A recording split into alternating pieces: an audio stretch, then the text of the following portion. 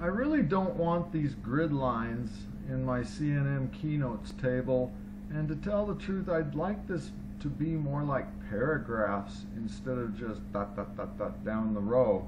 So I'm going to go to CNM options and change what I need to change so that happens. The first thing I want to do is turn off the grid lines. So let's go to table styles, see if we've got what we need there. There's the grid lines. Let's turn that off. The second thing is, let's make our lines closer together.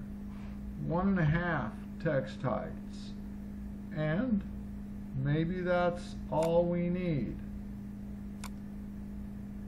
Refresh the table. And I think I will maybe do one other thing.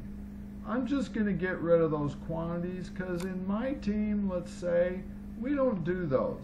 So, or at least this customer or this project doesn't want them. So let's not show quantities in the Key Notes table.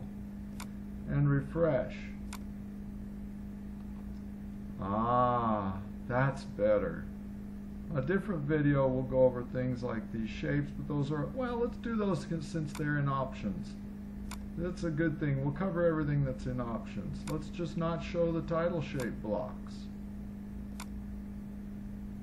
And we won't go over multiple columns.